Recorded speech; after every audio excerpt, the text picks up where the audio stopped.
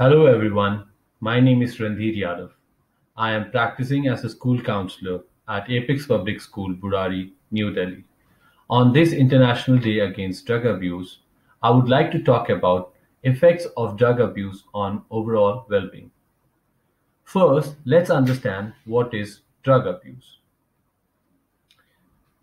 Drug abuse and addiction, now both grouped as substance or drug use disorders, is a condition characterized by a self-destructive pattern of using a substance that leads to significant problems and distress, which may include tolerance to or withdrawal from the substance.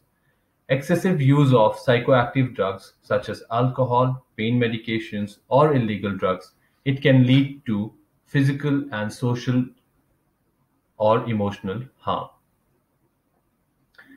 Now we'll see the effects of drugs on overall well-being in more detail, and we'll see the short-term and long-term effects also.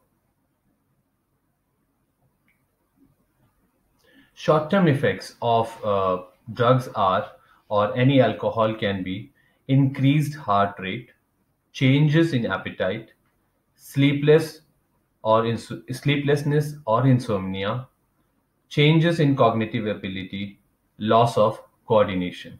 So these are the short-term effects of drug abuse and other alcohol abuse. The long-term effects are depression. It has been proven that long-term use of drugs can lead to depression, anxiety, panic disorders, increased aggression, hallucinations, etc. There are some other physical effects of drug abuse, which are as follows. The first one is cardiovascular disease. Stimulants such as cocaine and methamphetamines can damage the heart and blood vessels.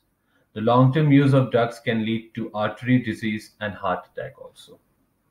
The next impact on physical health is the respiratory problems faced by the drugs that people smoke or inhale can damage the respiratory system and lead to chronic respiratory infections and disease. The drug abuse or the drug impacts the kidney. How? Kidney filters excess minerals and waste products from the blood. Heroin, ketamine, and synthetic cannabinoids can cause kidney damage or kidney failure. We have another damage on physical health, that is liver damage.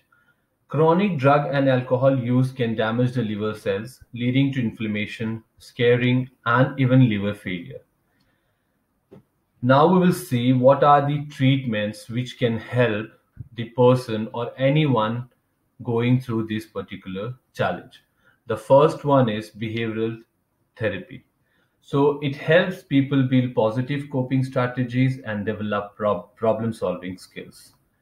Then we have group therapy, which gives people the chance to acknowledge, share, and work through psychological aspects of recovery with a group of peers under professional guidance. Medications can help minimize withdrawal symptoms, and the additional other medical care such as vocational training and other resources that addresses problems associated with chronic drug abuse, such as mental health conditions, unemployment, and medical conditions. I would request everyone, all of you, to please come together and let's put an end and let's say no to drugs. Thank you.